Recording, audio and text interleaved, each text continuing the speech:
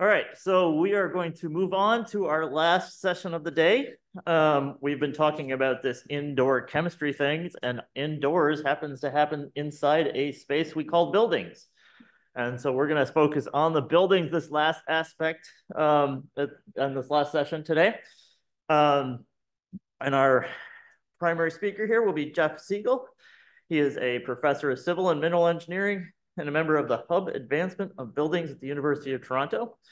And kind of as an indication of the interdisciplinary nature of the field, Jeff is the Banham-Tantenbaum Chair in Civil Engineering, but also has joint appointments in the Dalla Lana School of Public Health and the Department of Physical and Environmental Sciences. He has a PhD from the University of California in Berkeley. And when I first met the ponytailed Jeff 20 years ago at the University of Texas at Austin, he was strongly committed to, let's say, inserting science into the air cleaning market, which I do all the time now. So either Jeff was a trailblazer in this field, or he didn't finish the job very well. But it must be the former, because he's an internationally recognized expert as both a member of the ASHRAE and ISIAC Fellows. And as one of his colleagues stated today, Jeff is one of the most knowledgeable, thoughtful, insightful speakers in the field of building science and indoor air quality. And while he wasn't an author on the NASEM report, he was an author, the NASEM report on why indoor chemistry matters. He was an author on the health risks of indoor exposure and fine particulate matter and practical mitigation solutions. And their book is bigger, so it must be better. And they have practical solutions, unlike us. We just say, well, it doesn't matter. Jeff's research interests include healthy and sustainable buildings, filtration, air cleaning, ventilation, control, particulate matter, and the cognitive impacts of indoor air quality.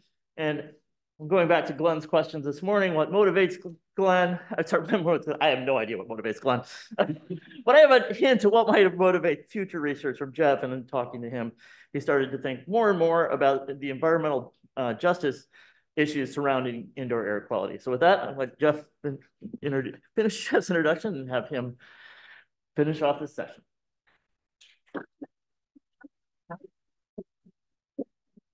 So thanks very much for the introduction. Obviously there's been some great presentations and panels already this morning, and I will comment that, I wish I could have come up with a clever title, but Madonna's building science phase is not very well known. So there it is. So I want to start with an example that is very simple compared to much of the chemistry that's been discussed today and the chemistry that's discussed in the report. And this is some recent data we've collected. And what you see here are two plots of the performance of two different air cleaners, a not very good one on the left and a better one on the right. And these are in 5 different environments measured over a 2-week period. And so what you see on the x-axis there is the effectiveness, or how much those air cleaners are reducing the concentration of PM 2.5 in the space.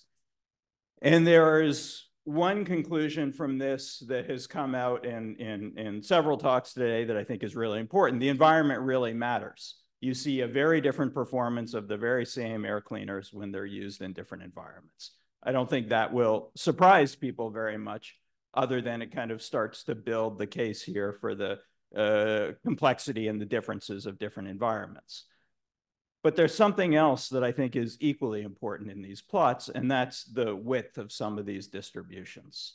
And again, this is over a relatively short time scale, 2 weeks in each of these environments, and you see a huge distribution of the effectiveness in many of these environments. So the very same air cleaner in the very same environment can perform very differently at different times. And I think that tells us a lot of what we need to be thinking about for indoor chemistry. So fundamentally, indoor chemistry is driven by the context, and the context, because it's indoors, is partially shaped by the building. And so if you can kind of go through all the major parts of the report, the building is going to influence things. So what I want to do today is talk about some examples of how the building influences things and what I think that means for some of the recommendations in the report. So if we kind of think about this idea of, this is chemistry indoors, at least for this presentation, this is about the indoors where chemistry happens. And so kind of briefly, an overview, I'm going to talk about some important things in buildings. I call them systems, but I guess some of them are, some of them aren't, and how they're important to indoor chemistry and how we can characterize or measure them. And that's a big theme of what I'm going to talk about today. And then what does that mean in terms of the recommendations from the report? So fundamentally, I believe if you want to understand or manage indoor chemistry, you need to understand the building. And the three systems I'm going to talk about today are ventilation, surfaces, and HVAC systems. And I want to make the comment right at the start that there's in fact lots of other systems, especially the people in those buildings and some of the other things that go on in buildings that are really important too. But I have the time I have, and so these are the three I've chosen to focus on. So I think everyone has a basic concept in their mind about ventilation. Ventilation is the replacement of indoor air with outdoor air.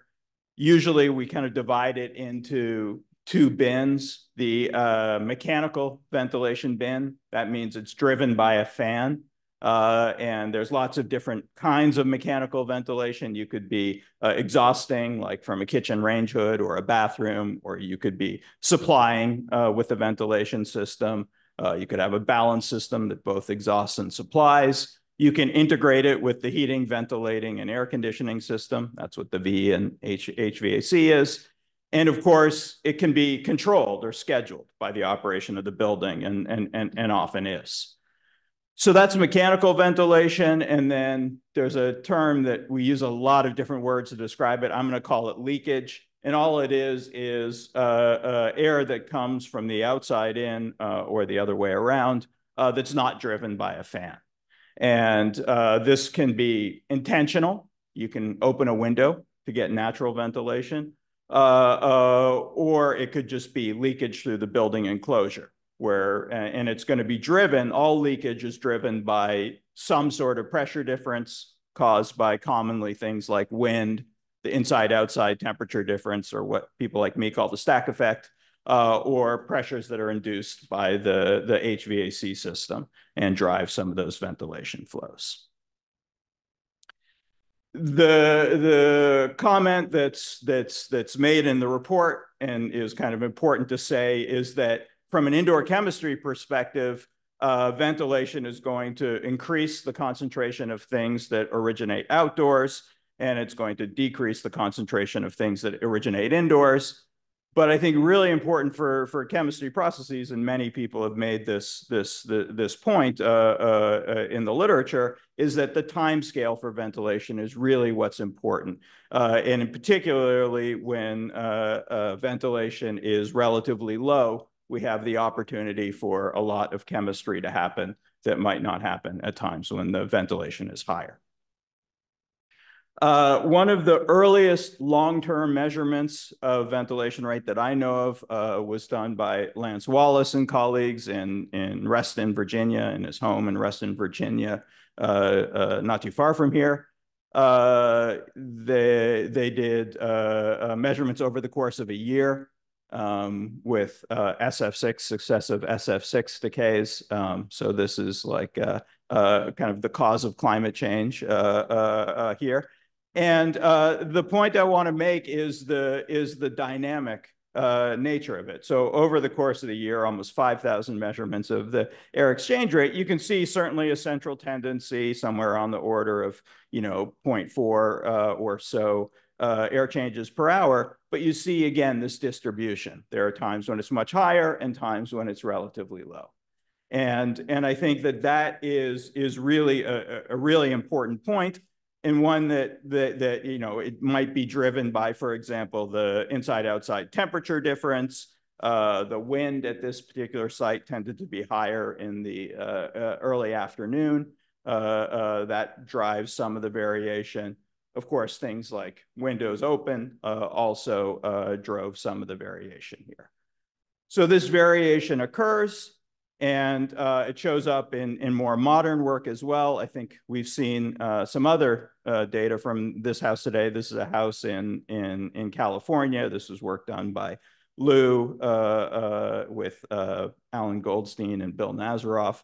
And what they did is they measured the flows not only between the inside and the outside, but between different parts of this home.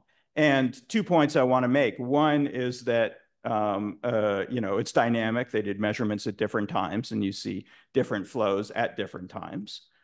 But the other thing is that in this particular building, there is a fairly consistent pattern of flow, that a lot of the indoor air comes from the crawl space, and a lot of the indoor air goes to the attic. And so if we think about some of the things that have been discussed today, if you're interested in what might be influencing some of the concentrations of compounds in this house, it might be related to chemistry that occurs in a crawl space, which is, I think, very different from a lot of the indoor spaces we tend to think about. And if you're interested in the impact that indoor compounds have on outdoor air, they might be moderated by things that go on in the attic, which is another space we don't usually think about as an indoor space, but can be important. And I'm going to return back to attics a little bit later today. Well, the problem with or a challenge with those two results that I just showed you was that they're quite intensive, take a lot of resources and so on. And now we have low-cost sensors. And so is there easier ways to kind of get at the dynamics of ventilation rate? So this is some work by Carrillo, who is a Brazilian researcher, who used indoor and outdoor carbon dioxide measurements and a signal processing approach to assess the air exchange rate shown over a week in his apartment.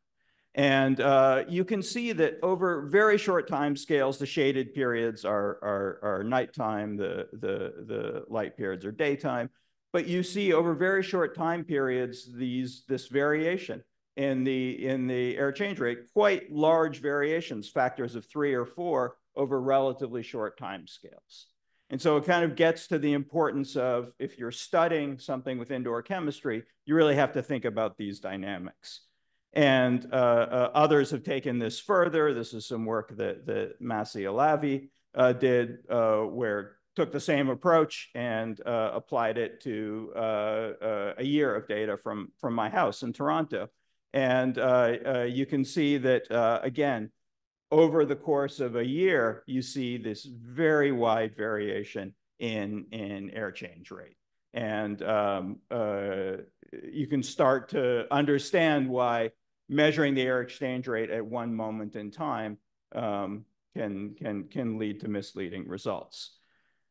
This type of approach, signal processing, is dependent fundamentally on making a decision about what's signal and what's noise. And that's kind of an art more than a science. And so more recently, Bo and Du did some work where looking if we could use machine learning techniques to take a trace from a low-cost sensor, in this case of CO2, but you can do it for anything you have a measurement of, and use that machine learning approach to find periods of decay and analyze those for the air change rate. So when he applied it to the same data set from my house, that same CO2 data set, you can see that the decay rate over the course of the year shows very similar to what I've shown you before, that there's a lot of variation over time, including some quite high air exchange rates, presumably times when windows are open. And so my bigger picture point here is that this does happen, and it is measurable, and it is measurable with relatively straightforward techniques and low-cost sensors. So, ventilation is important for indoor chemistry in a number of ways, and I think that's worth saying. But ventilation is also really dynamic and has multiple pathways when it happens. So you need to be thinking about what ventilation you're measuring and how you're measuring it. And also, we need to, this came up a little bit in the discussion after Delphine's talk, we really need to think about some of the processes that can happen to compounds and air while ventilation is occurring.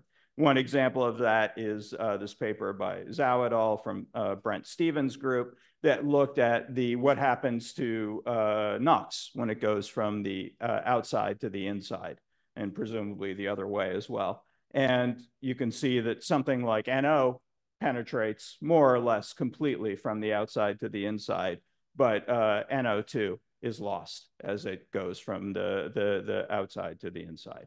And so we have to start thinking it's not just the amount of air and the amount of contaminant in that air, it's what might be happening in terms of transformation.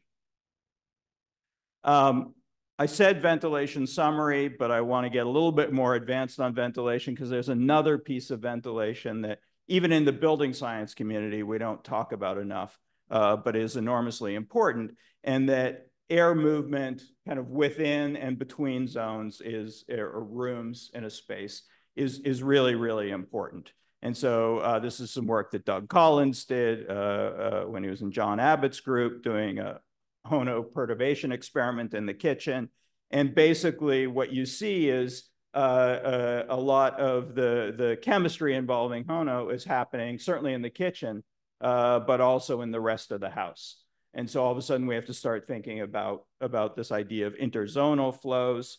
I showed this picture here from an older paper, but it was done in the same house that home chem was done in. And the home chem house is interesting for a lot of reasons, but one of the reasons it's really interesting is it's the only time I've ever had done or seen any testing in a building where the wind direction is so consistent from one direction. Generally, you see a huge variation, and that affects the distribution of contaminants and the airflows within the space.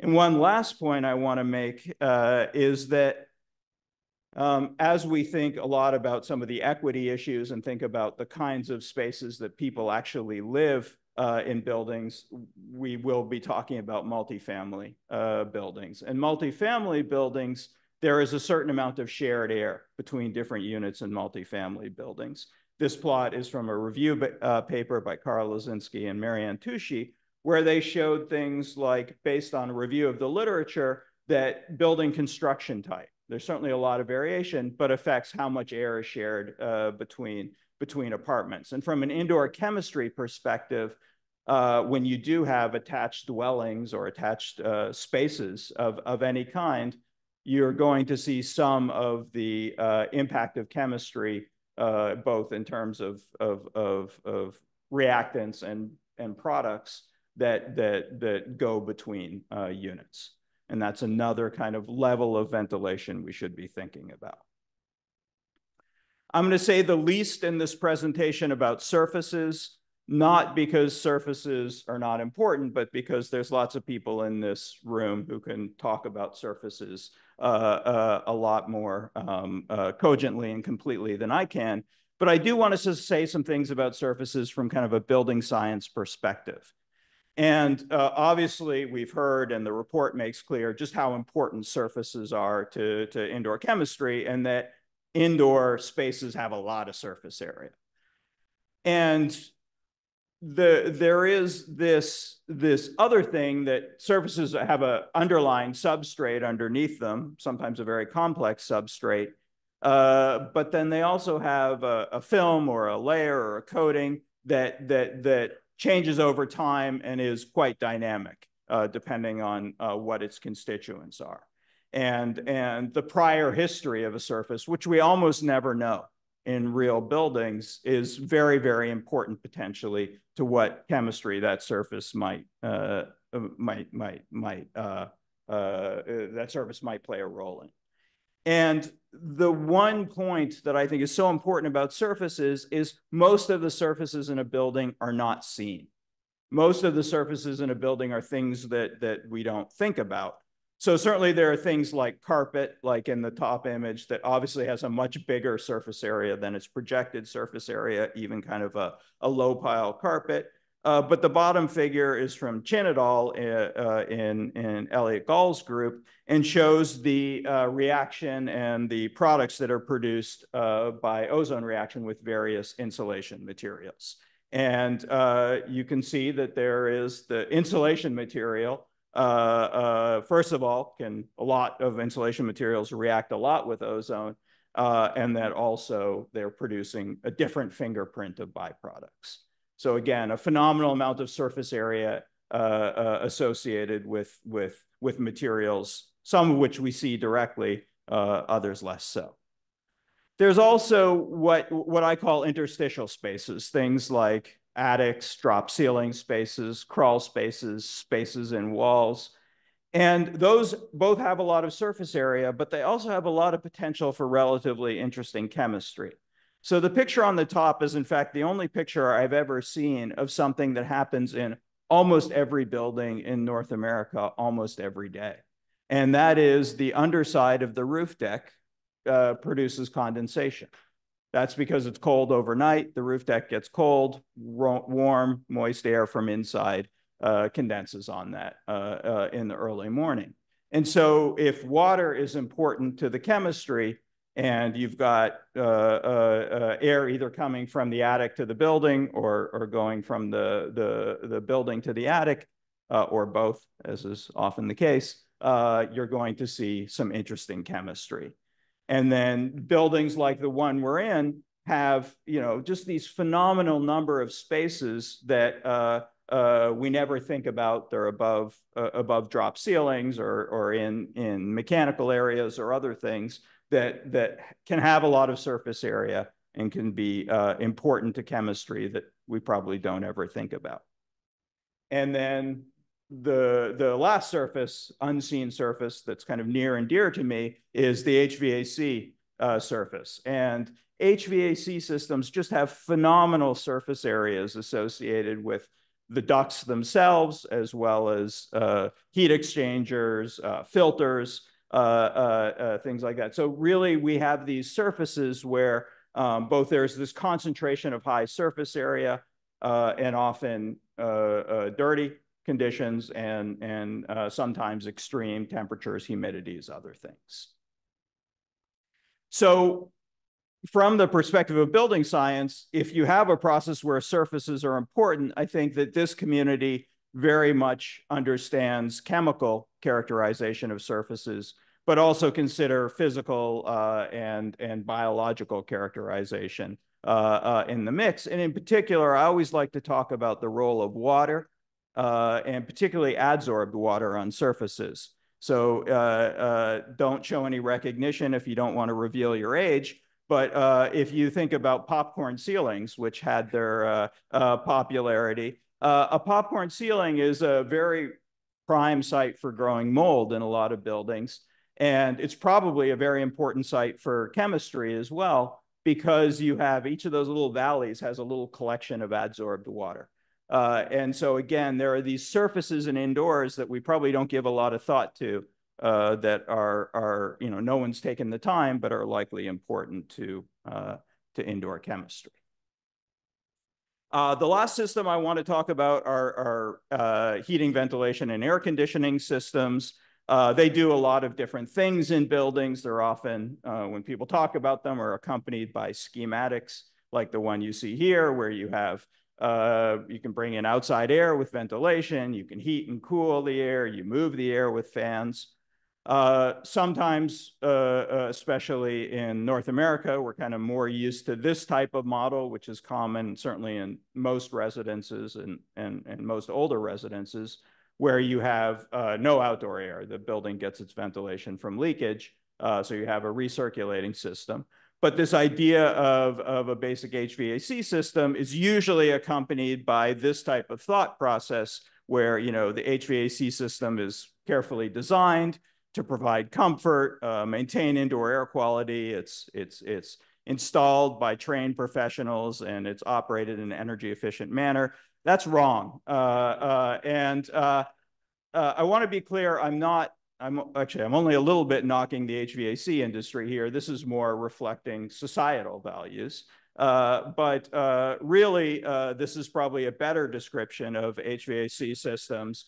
They're designed using rule of thumb. They're definitely designed for the time of construction of the building, very often installed by the least cost bidder. especially if you spend time in schools, but a lot of buildings, they're minimally maintained, and they often have significant control or failures. So from an indoor chemistry perspective, we're not that interested in the ideal system. We're interested in the actual system. And we've known that HVAC systems can be important for indoor chemistry for a long time. This is a review paper from close to 30 years ago that shows the many different ways that the HVAC systems can contribute to indoor air quality issues and a lot of indoor chemistry potential there. Here's some work from Glenn's time as a PhD student looking at ozone reactions on ducts and duct components. And so these systems can be very important for indoor chemistry. So if we think about how do we characterize an HVAC system from the perspective we might care about in indoor chemistry, one of the things we care about is the recirculation, how many building volumes pass through the system. So the graph that's on the screen is from 3 different studies in 3 different parts of North America, all homes.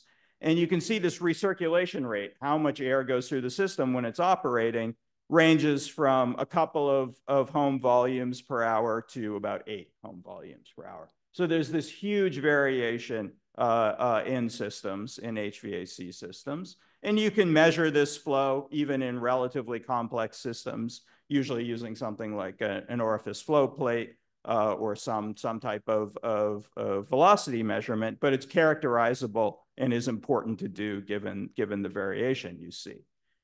And this is important for indoor chemistry because it's another time scale that might be important for indoor chemistry. It also is going to show how much connection there is between the HVAC system and the rest of the building. You might have some type of air cleaner that I said removal here, but could also be a source of things that you might care about from an indoor chemistry perspective, how much it's going to contribute to mixing, and a variety of other issues. And I'll come back to this point a little bit later, but HVAC systems are also a site of extreme conditions. You have very hot temperatures near heat exchangers. You have liquid water in almost all cooling systems, and you have insanely large amounts of illumination near UV lamps, and that was discussed earlier today. For systems that provide mechanical ventilation, another thing that's really important is how much of the air they're providing is outdoor air.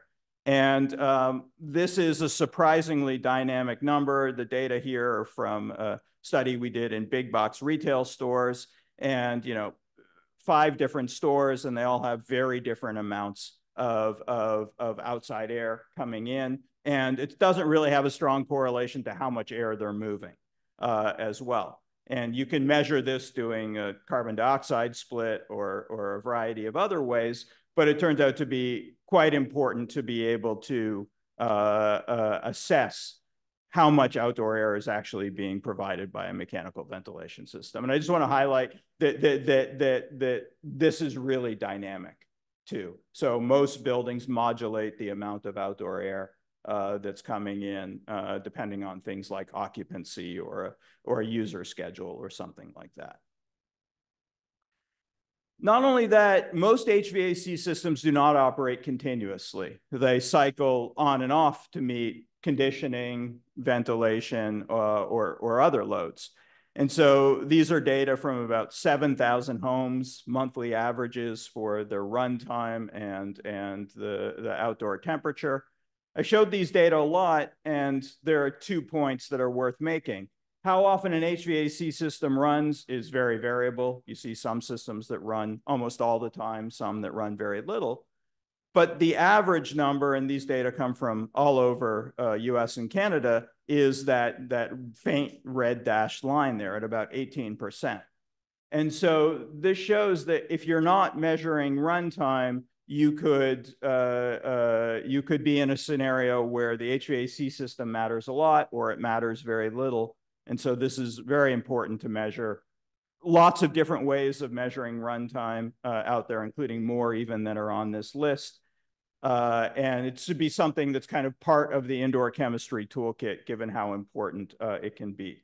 And, you know, kind of everything that might happen with indoor chemistry is tied to the runtime. Barb already showed this plot, and I want to talk more about it because this is such an interesting finding. And you know, this shows the cycling of the air conditioner and the removal, at least during periods when the air conditioner is operating, of some of these organic acids. And there are 2 points I want to make about this. The first is that, you know, you can predict this. We did a relatively simple model of this led by Heather Schwartz and Orban. And, you know, using a very simple Henry's law kind of approach, we could model with, you know, a factor of 2 or so accuracy these removal rates. And, you know, so one thing is you can predict this, and so it's important to know when the coil is wet and when the fan is running and that sort of thing. Another point I want to make about this is that if you look at the magnitude of the removal rate, which is shown on the y-axis on the lower plot here, those are pretty big removal rates, certainly larger often than ventilation in buildings. So this could be a really important process and one that I think needs more attention. The other thing I want to say about these data that I think is so important is kind of gets to some of the interdisciplinary aspects of this. And I had a slide about this and I took it out because I thought it went too much in the weeds, but I'm going to go into it anyway. How we operate a cooling system is really important to how long that water stays on the coil. And so one of the things that's happened as we care a lot more about electricity use and energy efficiency is we make coils that have the fins for heat exchange that are closer together. When we do that, water drains more slowly off the coil.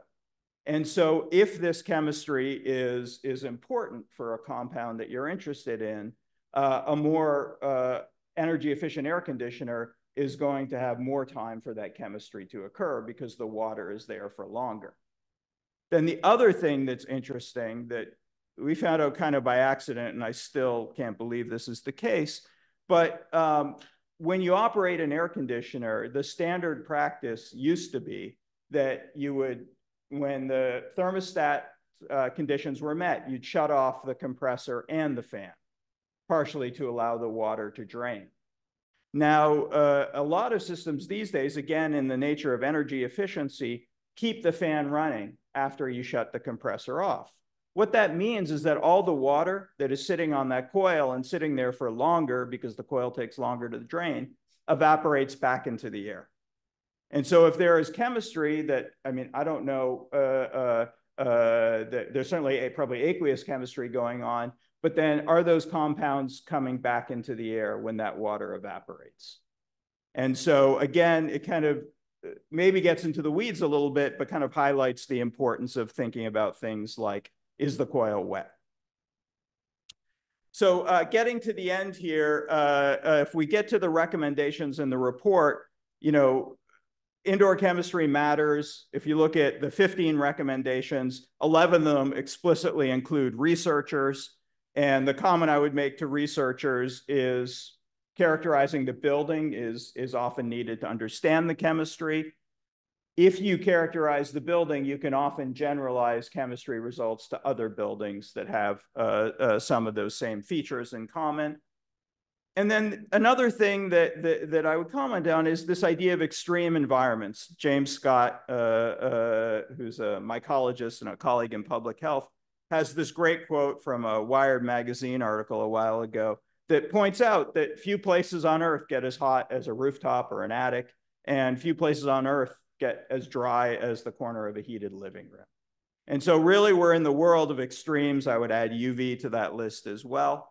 And so I think there's an opportunity for very interesting chemistry that probably occurs in indoor environments and nowhere else. there is several or three of the recommendations that address funders and funding agencies.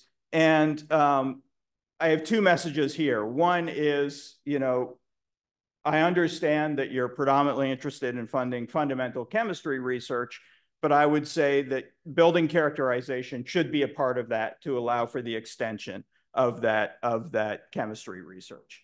And we're not talking big dollars here. Most of the stuff I talked about today was done with low-cost sensors or could be analyzed based on data that was being collected anyway. There is a couple of the recommendations that address kind of building design standards, and a couple that address the importance of interdisciplinary collaborations. And just want to make the observation here that the impact that indoor chemistry will have on other fields will come from thinking about common language and about the contributions that other fields make. And I'm continually struck by the fact that building operators and those who actually maintain buildings are often not at the table when we're discussing some of this chemistry that is very important. And so I think there are several populations like that should be included.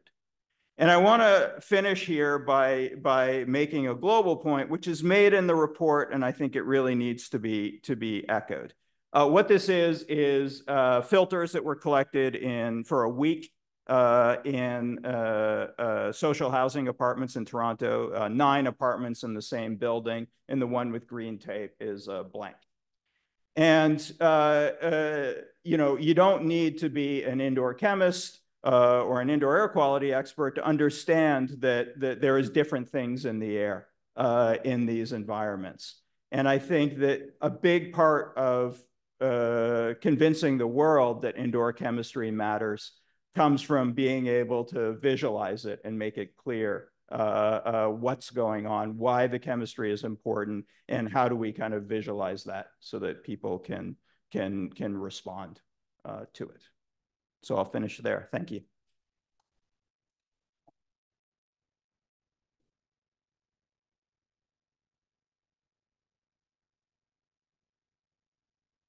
Okay, we have time for maybe 1 or 2 questions.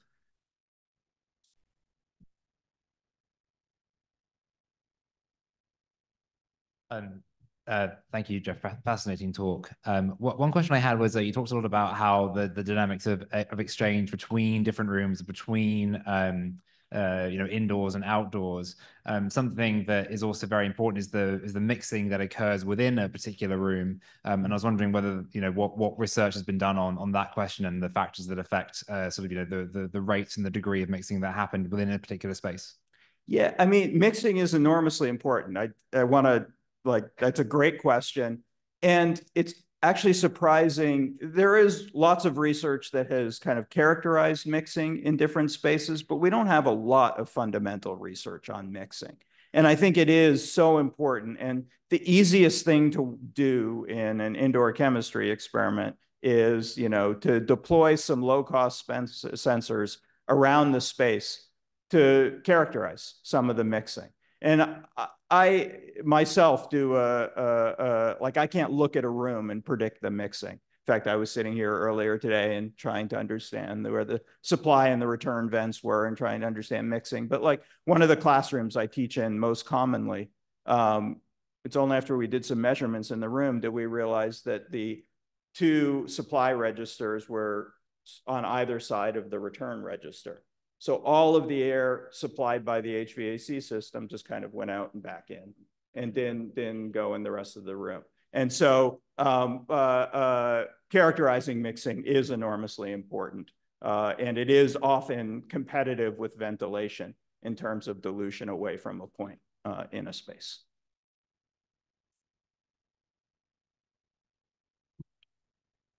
Okay, since you ran a little bit long, I think we will stop there. And because I lost rock, paper, scissors to Charlie and Glenn, I am leading this last panel. Either that or they're picking on me because I'm the youngest. I'm not sure which.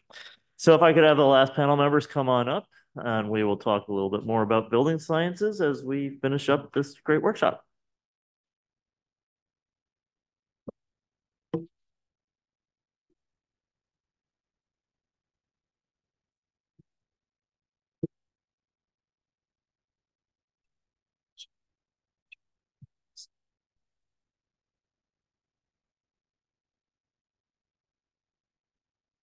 And as they are sitting down, I'd like to point out, I'm kind of excited that this, other than that guy from Toronto, everybody here is a public servant, federal or state organization. So we have some governmental opinions, hopefully, throughout the day. So I want to start off, just everybody introduce yourself. You get 21 seconds, just who you are, where you're from, and what your major interests are. 21 seconds, go. Oh, pressure's on. My name is Gilligan. I'm a Deputy Director of the Office of Federal High Performance Green Buildings at GSA. I'm a mechanical engineer by background, but a recovering bureaucrat by my major area of focus right now. Interested in green building policy and promoting high performance green buildings. I'm Odessa Gomez. I am a research affiliate at CU Boulder, and I also work at the Colorado Department of Public Health and Environment. Any views or opinions I have today are mine alone and not of the agency.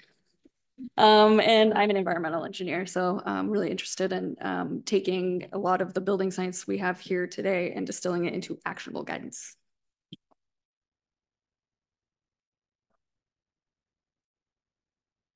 Hello, I'm Dave Rowson. I'm the director of the Indoor Environments Division at the U.S. Environmental Protection Agency. And I think the principal interests I bring are around both promoting and sometimes conducting research to advance the foundational science around what happens indoors to promote, in the end, public health. And then the other side of that is putting in place programs and communications and policies to equip both the buildings community, the health community, and the general public to take effective action to reduce risks. We'll skip you, Jeff. Yeah, I'll cede my 21 seconds. Hi, I'm Brett Singer. I am at Lawrence Berkeley National Laboratory, where I've been for quite a long time now, 26 years. My interest, I'm an environmental engineer by training, and my interest is in how fundamental processes, physical chemical processes that lead to exposure, lead to people being exposed to chemicals, play out in real buildings. So I'm really interested in a lot of the subjects that Jeff brought up and we're talking about today. Okay, I actually want to start with you, Brett, because you sent me a sentence this morning that got me thinking, and I just want you to try to give us a little background on what you meant by it. And basically, he sent me this quote says, "One person's indoor chemical trash is another person's life experience treasure." And I thought that was an interesting perspective to put some of this in context. So could you explain what you meant by that? Sure. I took a fresh look at the report yesterday on the airplane, and I said, let me just go back to the introduction. And one of the things that struck me is it dove right into hazards, chemical hazards.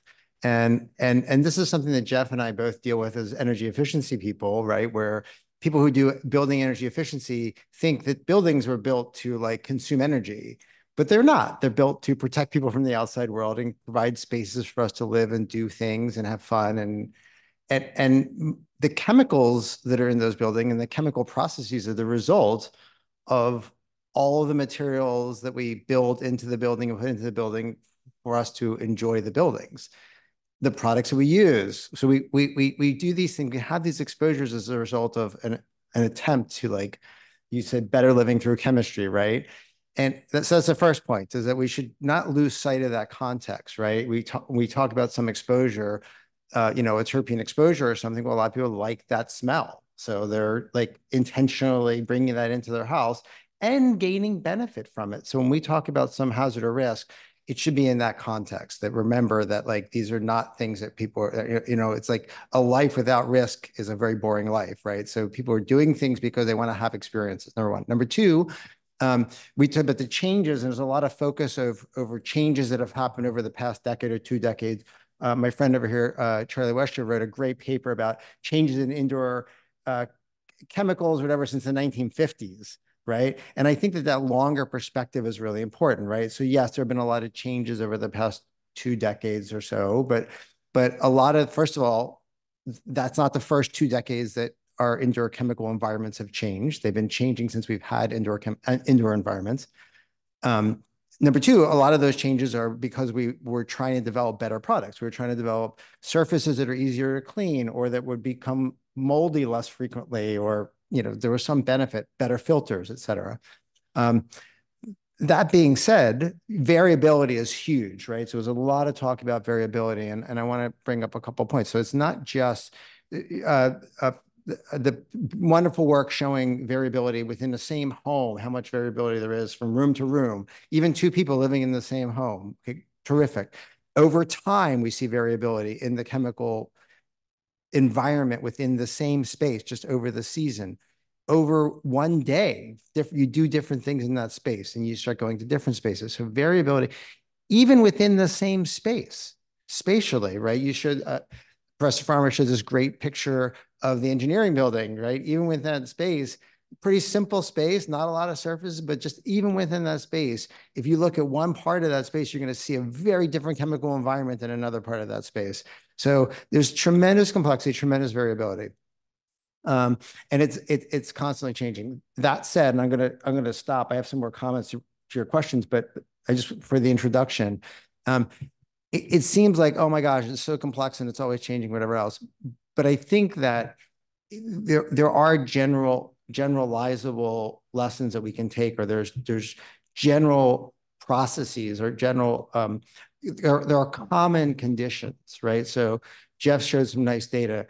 Residences, especially within the US, vary a lot less than residences differ from, let's say, classrooms or offices. Okay, so there are sort of generalizable things you do about certain types of spaces, number one. Number two, while the materials are always changing, okay, and the environment's changing throughout the year, there are patterns every year. We know something about that. We know something about the range in temperature, humidity conditions. We know something about the variations in HVAC, something about the variations in ventilation.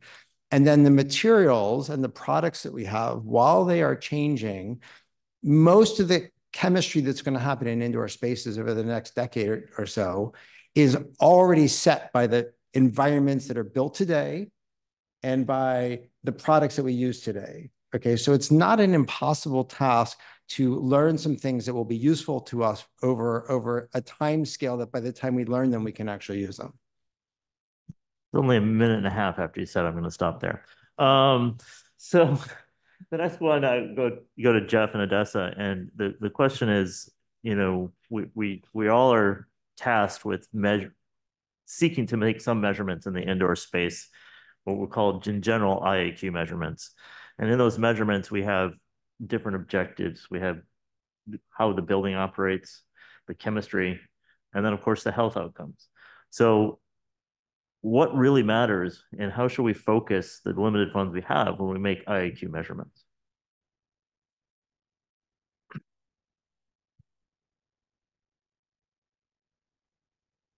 I think to add on to what measurements that are out there, I think the access now to lower cost sensors is really important. And I think more importantly, it's the training of those who look at the data on what they're looking at is really important. So taking the time to make sure that our facility managers understand what they're looking at and what actions to take next, specific next steps on how to handle issues that they might come across. So I think in working with schools and deploying particle monitors and other CO2 VOC sensors out there, that's been a big pushback from schools is what do we do with this data? How do we act on it? So I think the more that we can think about how these commonalities that we're discussing, that we can package those up and start to think about actionable items next is really important. And then also there's been a big push too over the pandemic for portable air cleaners. And I know I have a lot to say about that. Being deployed in classrooms.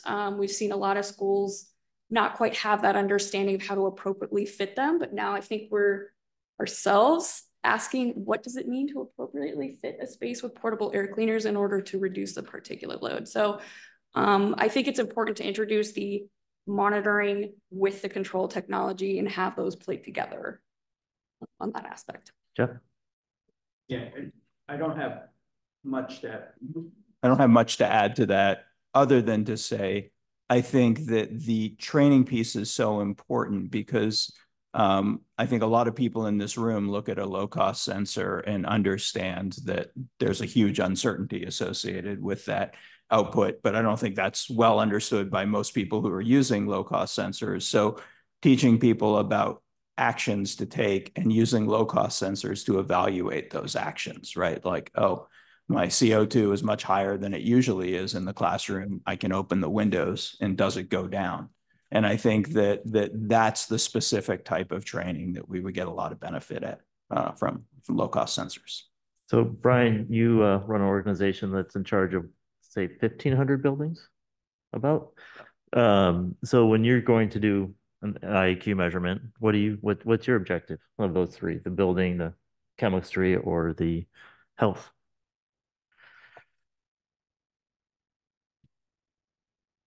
Well, first of all, I'd like to echo the sentiment that just providing data without clear direction is actually counterproductive.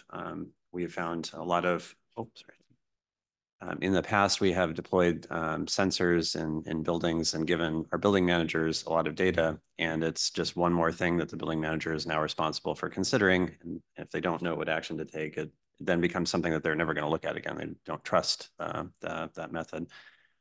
We have generally used sensors and monitors in building automation.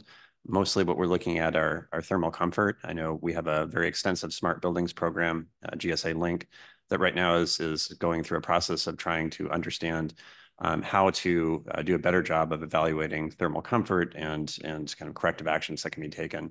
What we would like to do is start to expand that a little bit to other parameters. Carbon dioxide and particulates, I think, are the ones that we're most interested in, to see if there are specific actions, especially if we can tie it to our automated fault detection systems, to say, oh, we have some sort of a spark. Is that relating to poor air quality? And if so, what actions can we take or recommend to the building manager to correct that? And does it actually yield better air quality over time? So I'd say that's really our focus right now.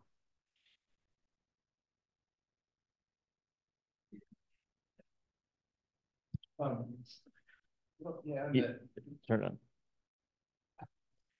I think on the subject of deploying sensor technology to help in this area, I think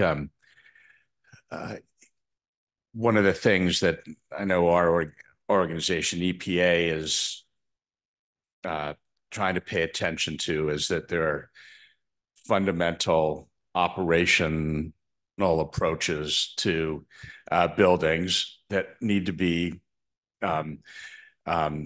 calibrated to the kind of building and the kind of use it is that are important to undertake as principal means for trying to minimize exposures and contaminants in a building.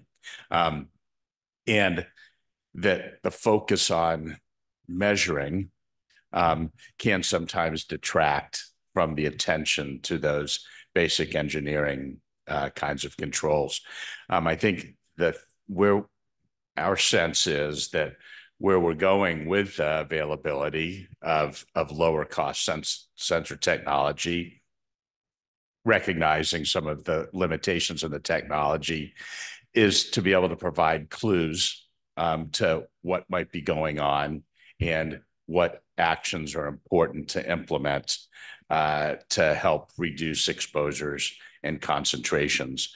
And the work I think we're doing is we have developed guidance over the last few years about how to think about what kinds of sensors to deploy and how to interpret data for that. And we're moving towards trying to produce guidance about metrics when you get certain kinds of numbers, how to think about those numbers, what clues they provide, and what actions you might take to improve the space. So, okay, go ahead, Brett. This is the question about large scale measurements. Yeah, we're still in measurements. Great. A lot of what we just talked about here was about general air quality, which is important. I want to bring it back to the chemistry specific element, and Professor Turpin mentioned something earlier that I thought was really wise, and she said we should have more field studies that are designed by modelers. And there's a lot of wisdom in that comment, as Glenn pointed out. And what we can do, I think, sometimes when we're trying to understand how common processes are, or distributions of exposures, for example, or distributions of impacts, we need distributional data on the factors that go into those impacts. So Jeff showed some great slides of here's how much runtime we see in HVAC systems. And then he raised this point at the end of how much water is left on the coil and whether that fan stays on is actually a very important parameter for certain chemistry that's happening.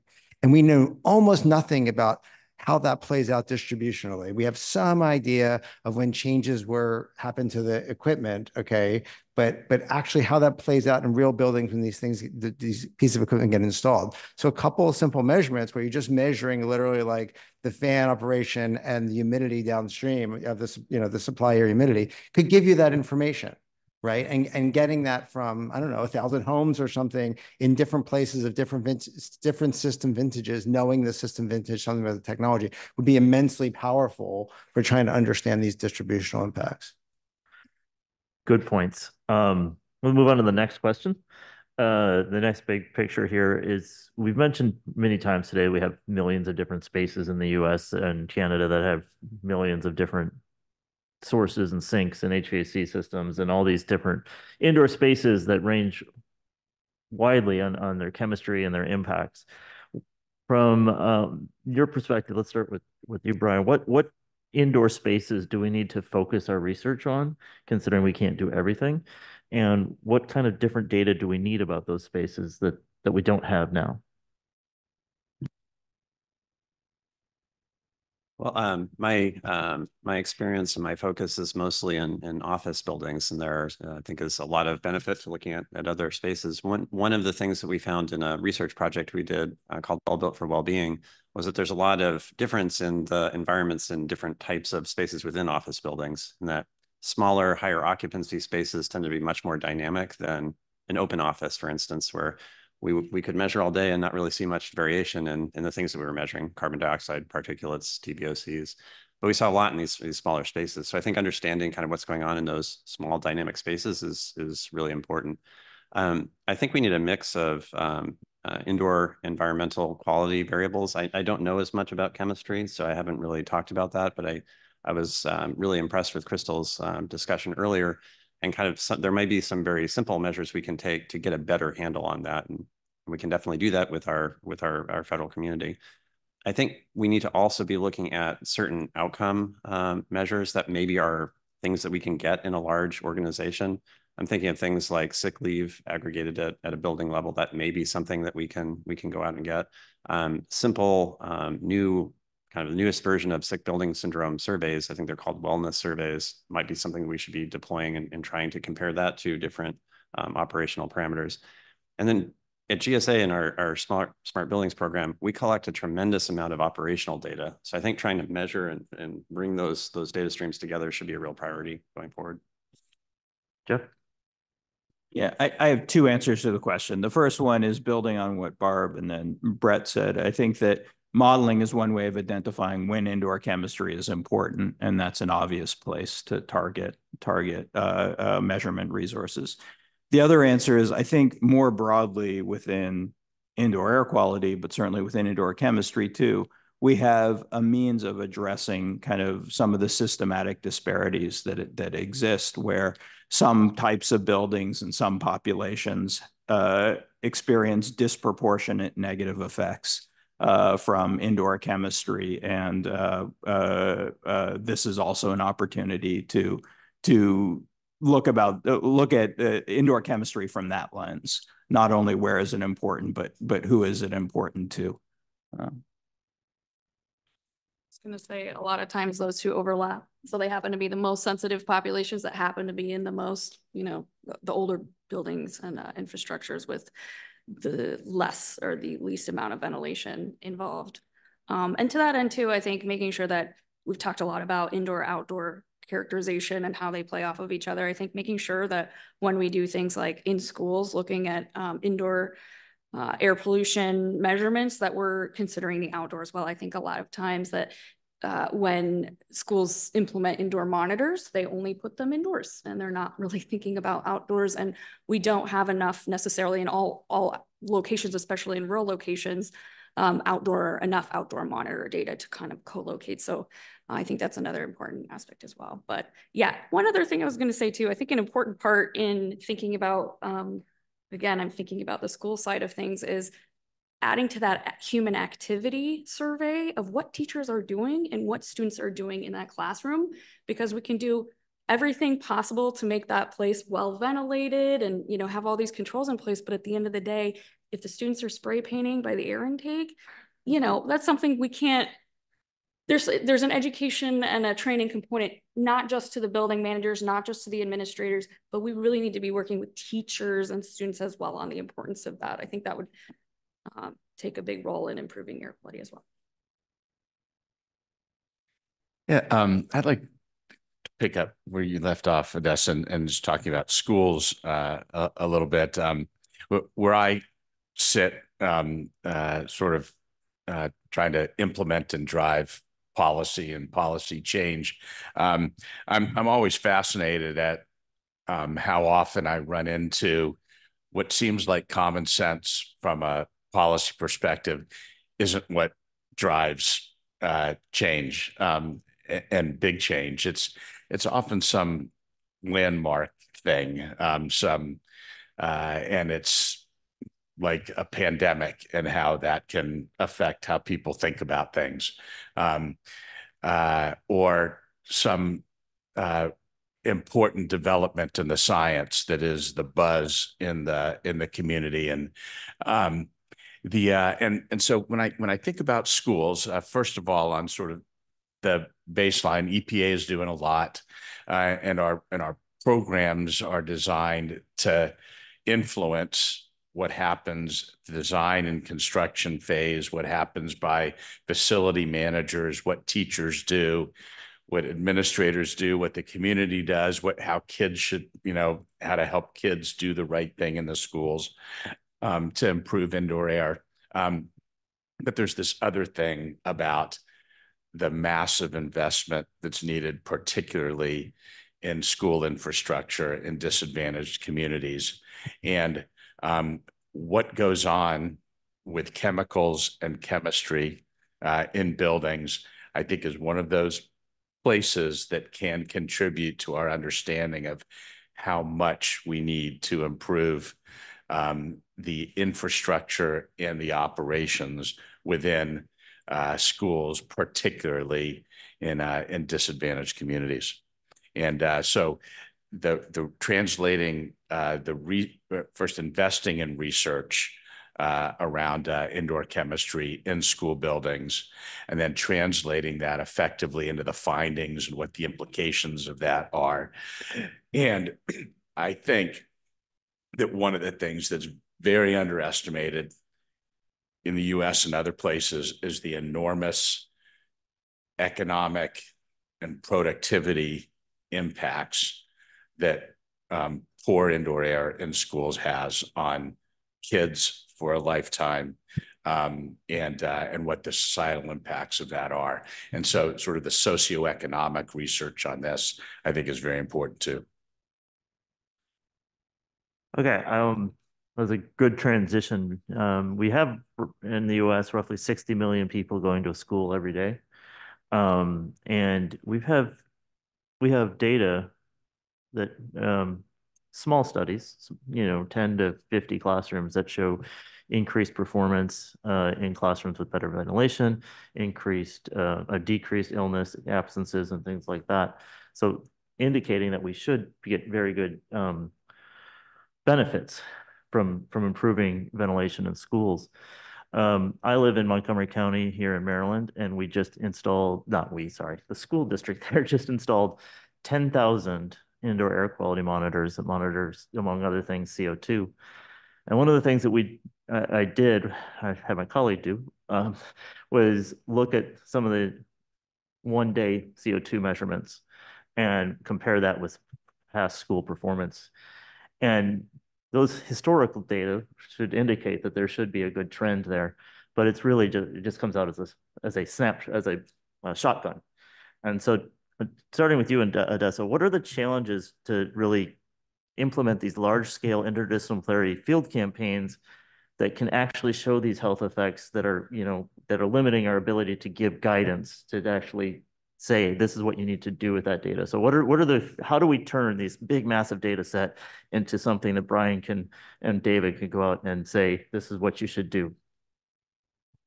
I think the big discussion today was, are the low-cost sensors necessarily picking up the components that might be impacting those scores? One, maybe it's not air quality necessarily driven. It's a complex ecosystem, education spaces. So thinking through all of these other factors of, you know, where is it located? What are the other impacts involved in performance outcomes? So that's a tricky one. I would also say there was more discussion too about more carefully characterizing the buildings that we're looking at. So if we're looking at bulk amounts of data, is that representing necessarily the building characteristics that we need to be concerned about in different types of spaces and different regions and how those spaces are being used? So that's a tough one. I would also say, I keep going back to the training because it's so important.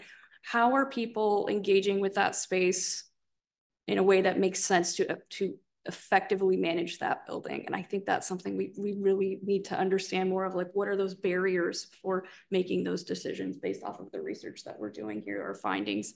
So actually taking our findings and giving the guidance, and then that guidance actually being put into practice. But to answer your question on the low-cost sensor stuff, I think we need to do more on co-locating more instrumentation around it and saying, can we make those larger conclusions based off of just what those measurements are coming out with?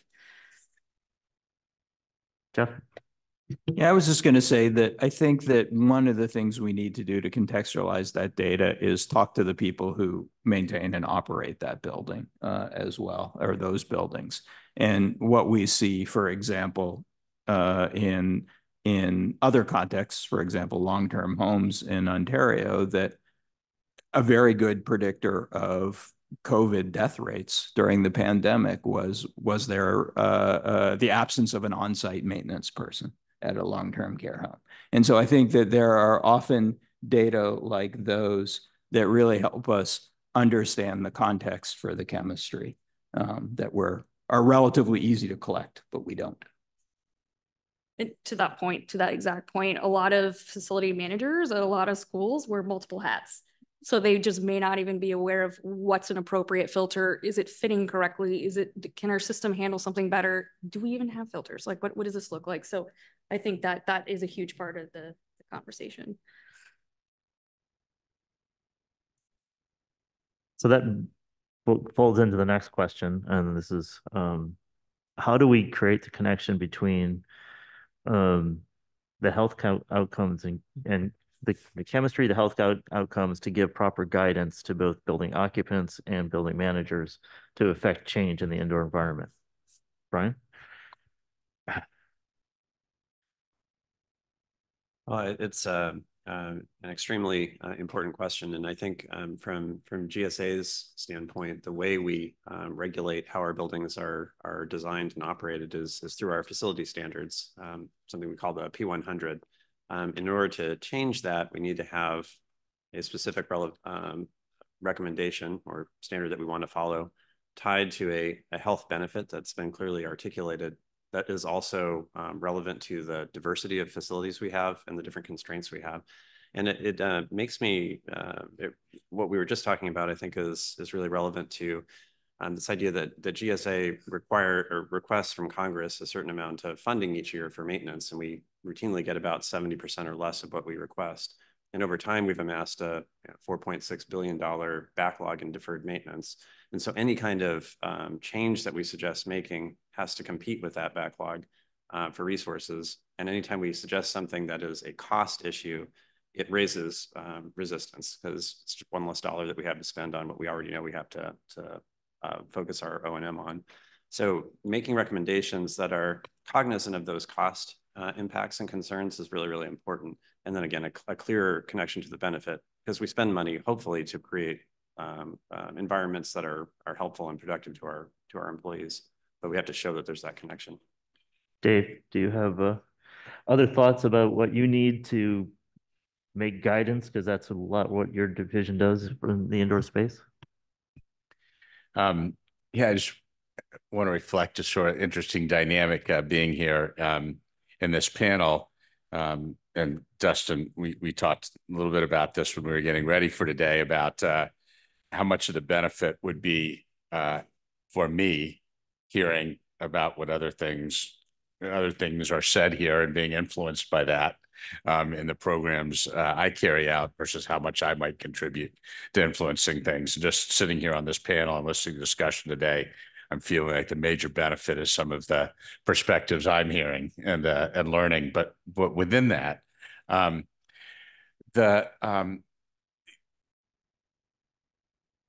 we I think through our non-regulatory voluntary programs at EPA have contributed to advancing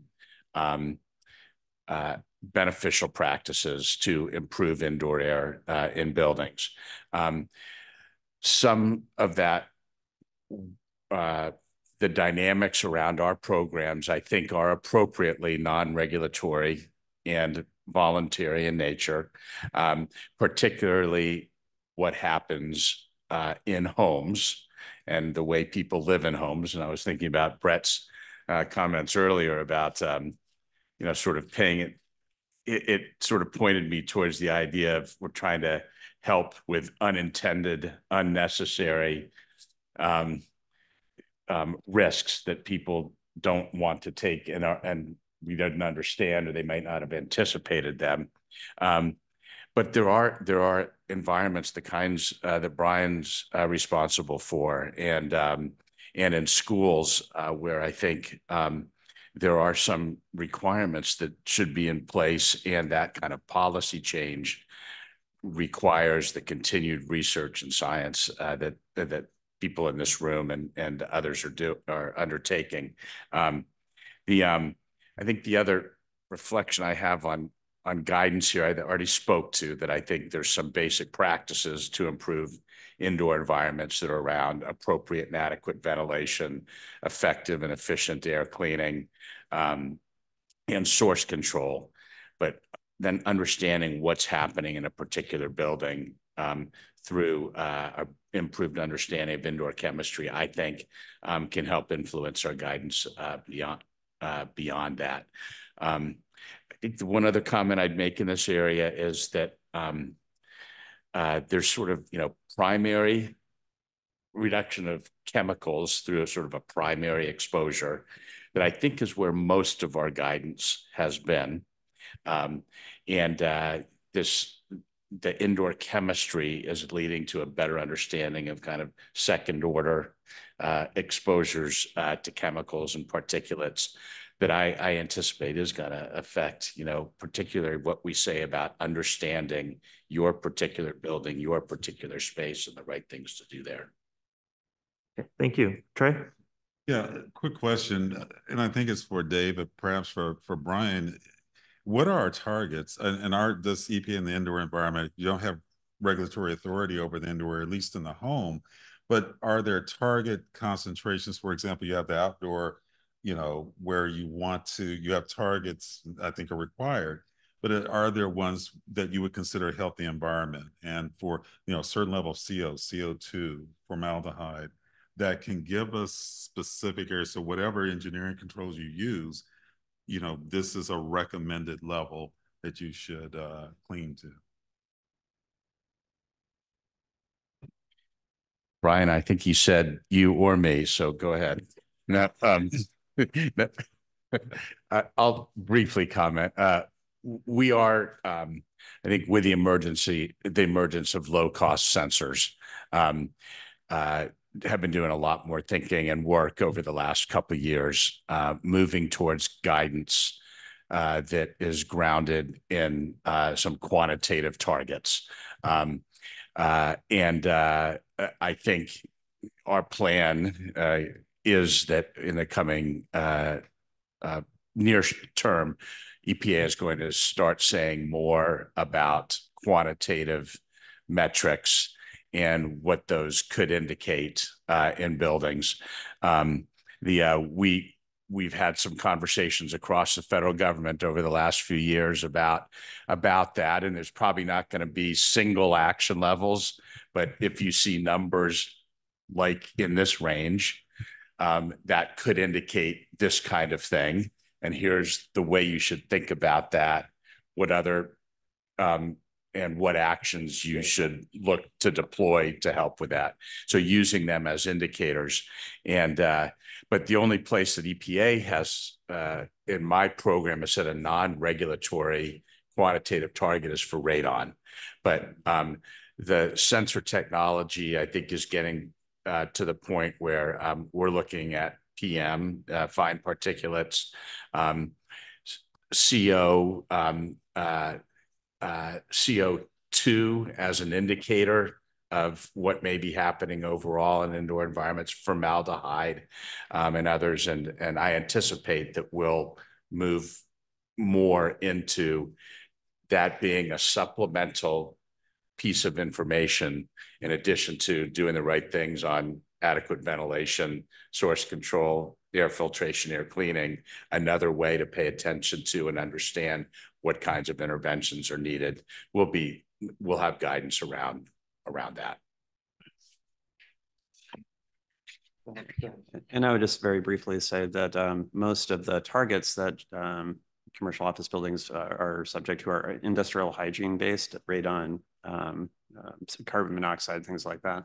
Outside of that, if we're looking at a measurement, it's mostly comfort based. So try to stay below 1,200 parts per million CO2 because you start noticing smells and people get headaches and things like that. We don't really have a set of targets for concentrations of CO2, particulates, et cetera, inside buildings. And that's something we'd like to start looking at least as a key performance indicator. That are health-based. Yeah, exactly. Yeah, yes. Yeah, Barb, I want to wrap this up, but I want to wrap it up with one last question, so it's okay. Charlie and Glenn, if I finish, I just want one, as we're the last panel, and if we're thinking, what impacts we're going to make in the next 5 years, when Linda calls this meeting again in 2030, and we're all up here in 2030, can you give me a 30-second answer each of what you think our successes will be as far as improving the indoor air quality in all the buildings that we have? And Brett, you're quick on your feet, so I'm going to start with you. The question is, what do we think the successes will be 5 years from now in terms of how our knowledge of indoor chemical processes, indoor chemistry, just improving the indoor environment, and you're stalling. Not limited to indoor chemistry. Our knowledge of indoor chemistry improves the indoor environment. Yes. Terrific. I think that whenever we're talking about generic guidance, we have to think of the public health model where it has to be very simple. So the best we can do is come up with simple, here's something you should be really careful about. Here's something you should, be careful about if you have a sensitive health condition, and here's something that you're not. And I think that I don't know all of what those things are yet, but I think that we're going to have a much better understanding of the benefits of germicidal UV and where that can be applied. I think we're going to be able to cross off the chemistry concerns actually for that one. And then I think also on the chemical air cleaning, I think that there's some technologies that actually do have promise that we'll gain some understanding about when they're useful or not. Jeff? So it's not clear to me if this question is what I think we will be talking about or what I hope we'll be talking about. What you hope. Yeah, okay. So if it's what I hope we're talking about, I hope that indoor chemistry is kind of part of the conversation. And by that, I mean that, that a funding agency, for example, will consider indoor chemistry not as some weird thing, but in the context of what they do day to day and a topic like any other. Thank you. Dave?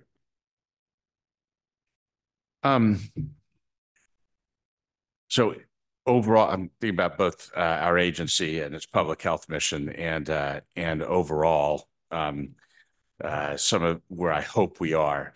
And I think I'd like to first build on what Brett said, that that we've answered some questions about some of the technologies that we can deploy indoors to either refine or add to the tools that we can use to improve indoor environments, both through large funding streams that are in place, as well as helping all parts of society in their residential settings. The other thing I think from my perspective is that we're able to provide, and Brett, sorry to plagiarize you again, we're able to translate some of what we're learning in the research community into simple, straightforward guidance and steps that can produce public health benefits in general and impact the health, productivity, livelihood, lifestyle of people where they are and where they spend time indoors. Thank you. Odessa? I guess I'm thinking about the low-cost sensor part and figuring out, as we learn more and more about what we can do with that data, is translating it into a way that you just get automated messages that are so easy to follow, direct to action. Go do this and your air will be better. So I think, much like looking at decreases in CO2, we can now understand maybe more about our ventilation rates with just using low-cost sensors. I mean, that being able to not have to do these extensive big studies would be great. Brian? Yeah, I guess I'm hopeful that in the next 5 years we'll have more direction about what we can measure in individual spaces that can be used as feedback to modulate our building operations in real time. And if there are proxy measurements that kind of tell us something about what's going on with indoor chemistry, that would be really, really helpful. Right now, it's much more how much air are we putting in a space as opposed to what's actually going on in that space. And with that, I would like to thank the panels. And since most of us are federal employees, again, these are opinions of our panel members, not their respective agencies. So that's our disclaimer for everybody. And so I'd like to thank the panel, and we will have one last little speech by Glenn to wrap this up, and thank everybody for attending.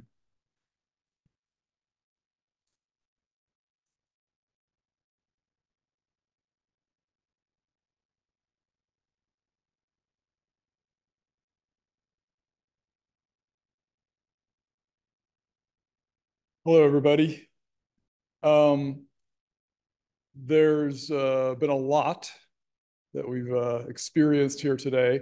I'm going to focus these comments on a few things that the three of us discussed on a call last week, just to kind of some wrap up ideas and comments and thoughts. But I also made a bunch of notes on here while I was sitting listening. And so that if it sounds a little disjointed, that's why, or it's just me. But we want to make the point that over the last 7 years, the Sloan Foundation supported a tremendous amount of indoor chemistry research. And this funding resulted in over 300 publications with many more to come, and really advanced our understanding of what's going on, plenty of discoveries, and just all kinds of hypothesis generation going on. From fundamental surface chemistry to full-scale field investigations, molecular modeling, to full-scale building chemistry modeling. This covered the gamut, basically all aspects of indoor chemistry you can imagine. But there clearly, and you can see that from this conversation we've been having today, there are gaps in our ability to go forward, in part because we are focusing on this fairly narrow subject of indoor chemistry, which is appropriate for the program. That's what we wanted to do. But we would like to see this broaden and marry this. All of the folks that we've been discussing here, it's been brought up many times, but I'll come to that in just a minute. But marrying the built environment with the chemistry and exposure and health, all of those things together, and even this understanding of what's happening indoors with what's happening outdoors, but the Sloan program is over. And it's leaving a pretty big void, at least in the chemistry part of this equation. So the question we are posing ourselves, of course, many of us, is it possible to maintain this funding level or better and broaden its scope? In one area that's really made a difference was when Dr. Olszewski, Paul Olszewski, very cleverly said, I'm going to put some really good instruments in the hands of very clever people who are very productive.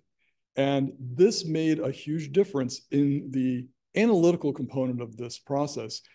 It's more of that probably should be done to advance this field, that really replace instrumentation, get more instrumentation into the hands of young, eager scientists that want to advance this field. So that's just one piece of it.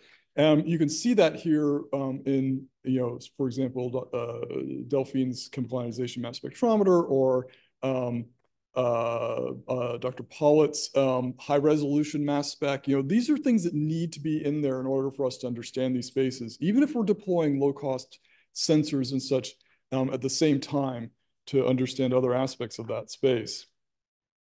So the workshop should make it clear that we need well-defined studies that test the relationships between indoor environments, chemistry, and measurable health outcomes.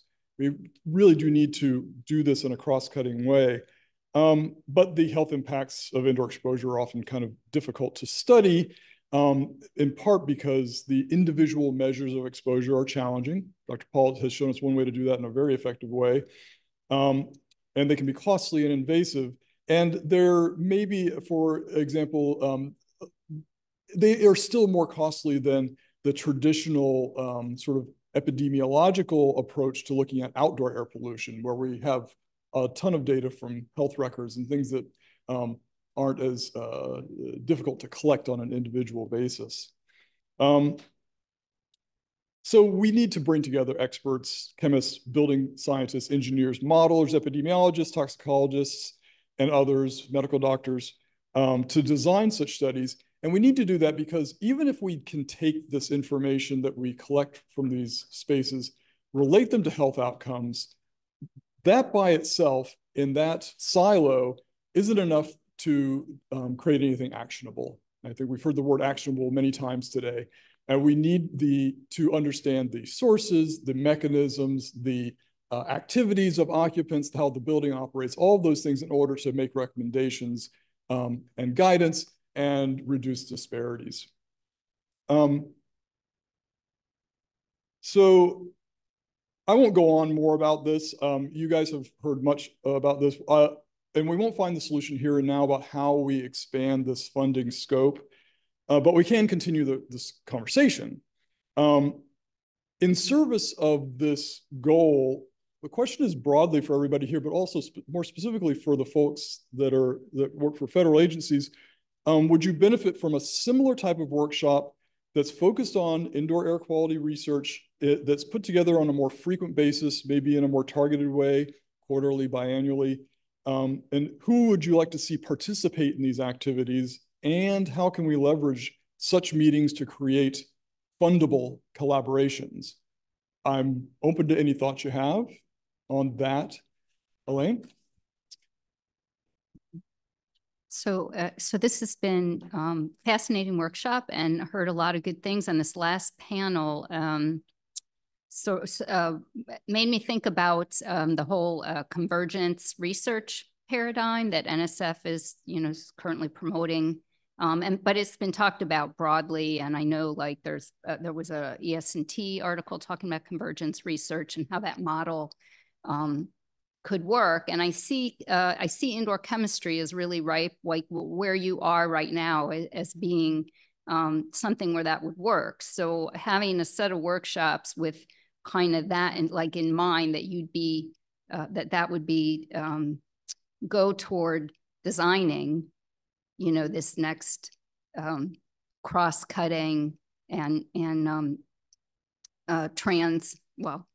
transdisciplinary but convergent study would be really, really fascinating. And so I guess the whole point of convergence research too is you include right up front at the table these people that represent building, maintenance operators, building operators, building designers, teachers, whatever it is that we're hearing are the stakeholders that should be there so that, we kind of get more resolution on the sorts of comments that we just heard, right? That would, so now what you need to have at the end come out, but also how those people can be engaged in the actual design and conduct and have those, when you say you can't get into schools to do studies, if they're, the school operators are at the table from the beginning, what would that look like?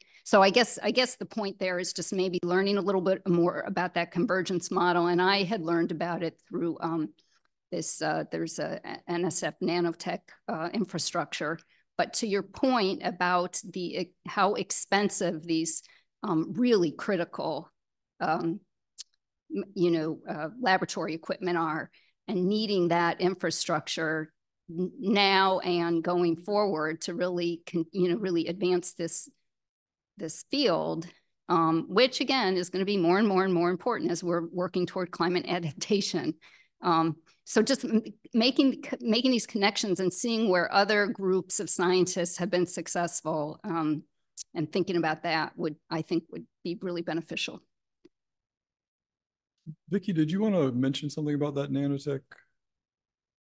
You had mentioned this to me as well, this convergence research. Did you have any comments? Yeah, I mean, you made an excellent point. Thank you for bringing that up. But also even the new directorate within the National Science Foundation is really looking for partnerships with communities, as well as researchers. The TIP directorate is a place that this type of research might really resonate with. And social scientists are really important to engage as well. I'm on the advisory committee for the National Science Foundation, Environmental Research and Engineering. And I'm going to push as a committee member, thinking about this issue that we're talking about now within that committee, and see if they are interested in picking it up as an issue. Like, where do we go to further this research? I think I have so many ideas right now. I might just stay up here, sorry. But even, I really liked a lot of the talks today, and I'm just going to, Delphine in particular, but everybody did a nice job. And what I liked about Delphine's talk was she talked about this, the VOCs as being sort of a pot of chemistry, if you will. And then we talk about low-cost sensors. And so maybe just by looking at VOCs and just trying to reduce it, what did you call it? You said what was it? It was a combustible fuel. It was the fuel. So let's decrease the fuel. So that would just mean lowering all VOCs. And then that would lower the ones that you're measuring in your laboratory at Yale University with that wonderful method that you've developed. So I think that the conversation has to continue. And in this way of how to really think through the barriers to continuing the research to make buildings more healthy so kids can think more clearly in school. I really don't like the fact that these whole environmental justice issues are also part of all of this. We have people who are disadvantaged, and then we're putting them in a school to make them more disadvantaged. I don't see how, as a country, that's a good plan for us moving forward. I also think there's economic, people discuss this today, incentives potentially of how to make the indoor air and indoor climate better for everybody. Anyway, you brought up some really good points, so thank you, Glenn, for letting me talk a little bit. We'll have one more comment and then we'll have to wrap up. Yeah, thank you. I wanted to continue on what was said earlier about what I'd like to see in the future. So I have an academic background. I did a PhD, but then now I'm in the industry where I'm part of the company that deployed the sensor in Montgomery County. And what I see, every day is that we talk to schools, right? We talk to customers, and they don't really know much about indoor air quality. And I come here and I learn so much. And I feel like I came here by chance. Someone mentioned it and I'm like, okay, I'll go. I miss, research. So I came here and I feel like there's like a lack of connection between the industry and the people on the, talk to school, whatever, and then the research world. And, if there's, a chance for having more industry and more, teachers and building operators, I think that would be amazing because, at the end of the day, it needs to come together. So great. And by the way, I'm going to ask some of you for your slides if possible, because I want to be able to show it to, some of our customers. Thank you so much. Well, we're glad that you came by chance. So I'm going to wrap it up for us since we're running a little over. On behalf of the authors of the National Academy of Sciences and Engineering and Medicine report, our supporters here at NAS. Yes?